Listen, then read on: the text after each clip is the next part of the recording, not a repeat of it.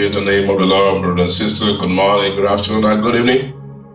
Wherever the time might be where you're watching this clips, bring greetings once again and the word of grace from the book of Matthew, chapter 6, from verse 32, 31, 32. But therefore, take no thought, saying, what shall we eat, or what shall we drink, or whither shall we be clothed?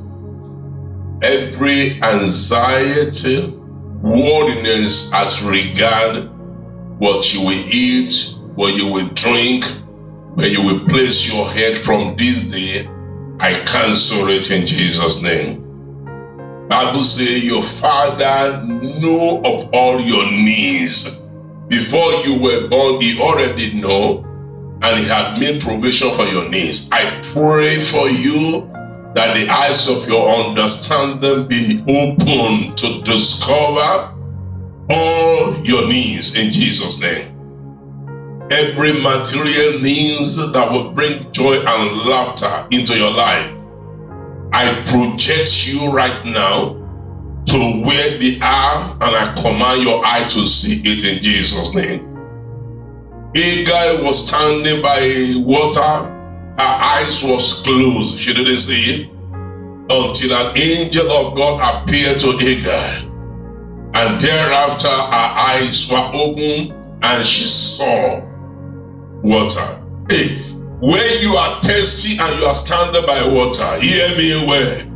You are known to everybody, but everybody that could help you, they are run away from you. I pray for you as you are hearing me.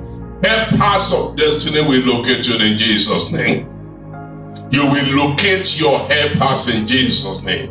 People in good position that can be of help unto you, I direct them into your life by mercy.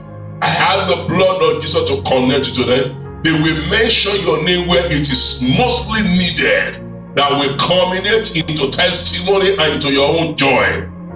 In the name of Jesus Christ of Nazareth, among politicians, among renowned people in the world, all your co-workers, your boss, I say God will plant you in their heart and they will go out of their way to favor you. Listen, seek ye for the kingdom of God, Bible says, and His righteousness, and your need will be supplied. I pray for you once again as you are hearing me. As you have known God and you have believed in Jesus Christ, His Son, who came and died that your sins will be forgiven, I pray with you. You no more will you struggle for your needs in Jesus' name. Your material needs will be met miraculously in Jesus' name. He sent Elijah to the brook.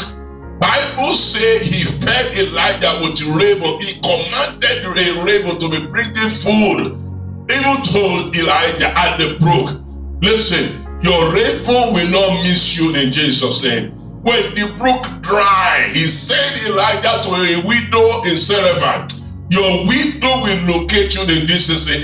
The second phase of year 2024, I say your widow, who will be an answer to your prayer, will meet you in Jesus' name.